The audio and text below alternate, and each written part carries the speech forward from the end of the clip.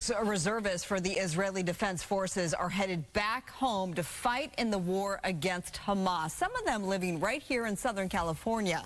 Fox 11's Gina Silva was at LAX when they left today, and she joins us now live from Westchester with more now. I can imagine how emotional that goodbye was, Gina. Yes, those goodbyes are always very emotional. The Israeli military has summoned more than 360,000 reservists. And as you said it, some of those soldiers are here in Southern California. We caught up with one man who is headed for his homeland. Singing "The Nation of Israel Lives On." The family of Avi Landisman of West LA say their goodbye. I love you. Take care of yourself. Avi has a one-way ticket to Israel. He's a reservist with the IDF,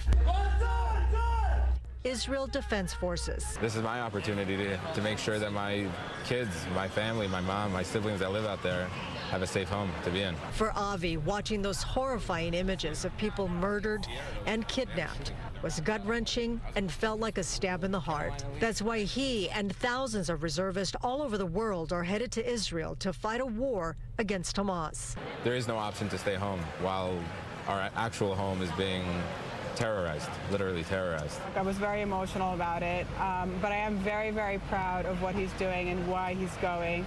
He's determined to protect our homeland. We're all so proud of him, what he's doing for our nation, for our country, for our people, for the world. Israel is America's #1 ally in the Middle East. That's a huge thing for the whole world. And people like my brother-in-law Avi, who are going out there and leaving their families at a time like this, is extremely brave, and we're all so proud of him. Avi is leaving his catering business, his wife, his 2 small children, and large extended family and friends. Are you afraid for your life? Yes, but it's something, you know, it's the reality of war. Unfortunately, we're headed to war. But we've got God, we've got an army and people there and here who are supporting us. Praying and hoping that every day he'll be safe, going to and from base, and that he'll be safe on base, and that he'll come back soon and safely. I will come home. We certainly wish Avi the best. He told us that he will be arriving at 4 p.m. on Friday. And he also explained to us that the reservists who are outside of Israel, all over the world, they are not forced to go back. They are volunteers, and they're doing it gladly. Alex, Marla.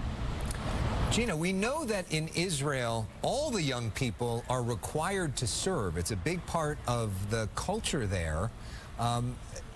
What was it, though, that made him feel so compelled that he had to do this as a volunteer? Absolutely, and he's not the only one. There were several other people that were heading out today. There were also some private jets that were heading in that direction. People just feel compelled. They said they felt hopeless and just helpless, not being able to do anything, watching those images come in and knowing that their families, their friends who are still in Israel couldn't do anything about it. They were in the military, they know how to defend their country, and they're going back to do that.